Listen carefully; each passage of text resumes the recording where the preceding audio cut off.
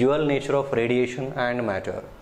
Dual nature nothing but the radiation and matter having the wave nature and particle nature. Now in our previous lessons we had seen that the radiation means electromagnetic radiation means light having the wave nature. In this lesson we are going to see how does this light having the exhibiting the particle nature, in which phenomenon it is exhibiting the particle nature we are going to see, and also how does the matter having the dual nature means how does matter is having the wave nature and as well as particle nature we are going to see in this lesson. First of all, we are going to discuss about the phenomenon in which the light means electromagnetic wave exhibiting the particle nature. Now let us try to understand the particle nature of electromagnetic waves from the topic electron emission.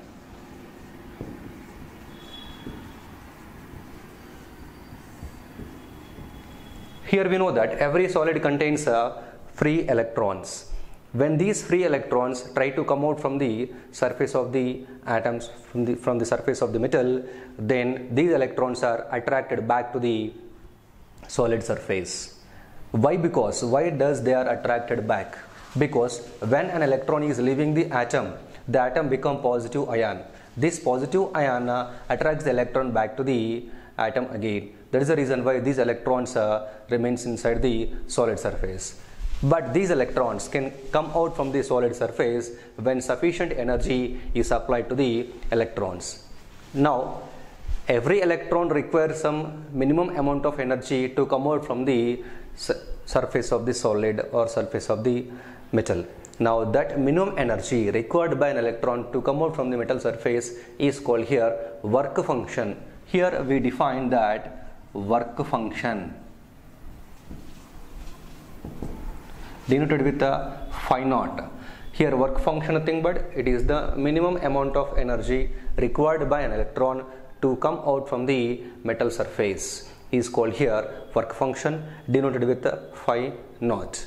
Now this is measured in a unit of electron volt. EV is the here electron volt. Why? Because work function is a small amount of energy. There is a reason why it is measured in a small unit of energy, that is electron volt. Here we know that 1 electron volt is equal to 1.6 into 10 power minus 19 joules. 1 electron volt is equals to 1.6 into 10 power minus 19 joules. How does this come here? 1 electron volt is nothing but it is the energy gained by an electron when it is moved through a potential difference of 1 volt. The energy gained by an electron when it is moved through a potential difference of 1 volt is equal to the 1 electron volt. Now we calculate like this. 1 electron volt is equals to, here charge of 1 electron is 1.6 into 10 power minus 19 coulomb into it is a 1 volt.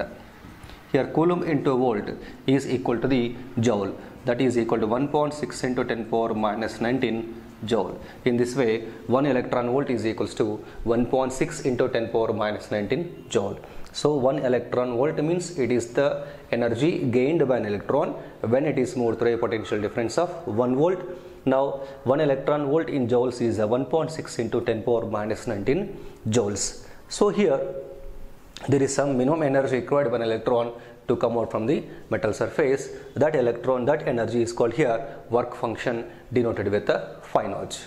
Now we can give the energy to the electrons in 3 different ways. Means there are 3 different methods of emission of electrons. Let's see what are the 3 different methods of emission of electrons. The first one is thermionic emission. The first type of emission of electrons is the thermionic emission. Second one is field emission. And third one is photoelectric emission.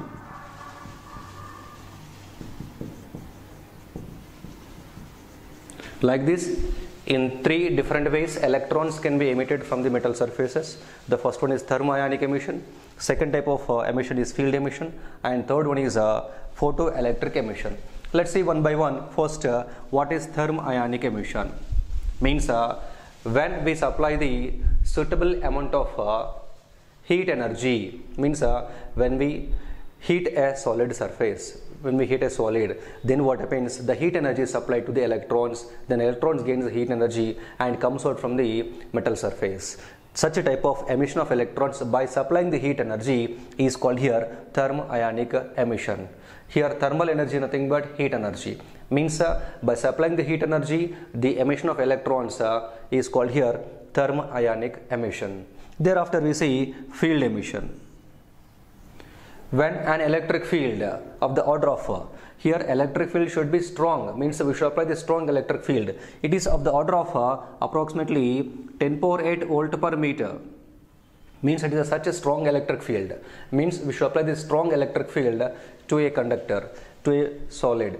Then what happens, when we apply this much amount of strong electric field, the electrons gain sufficient amount of energy to come out from the solid surface, then metal surface, the electrons will be emitted from the metal surface. Now such type of emission is called here field emission. Field emission is simply nothing but the emission of electrons by applying the sufficient strong electric field, that is of the order of 10 power 8 volt per meter. Then we see what is photoelectric emission here. Photoelectric emission means when a metal surface is illuminated with light. Suppose this is the metal surface now, this is illuminated with light.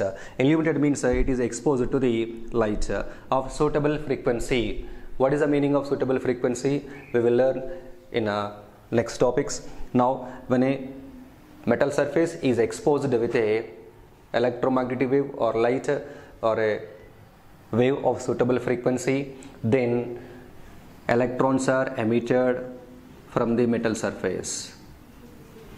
Now this phenomenon is called here photoelectric emission, and the electrons emitted here are called here photoelectrons.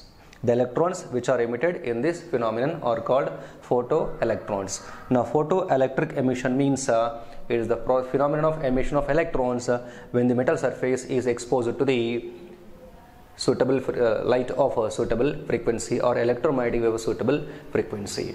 Here the electrons emitted are called here photoelectrons.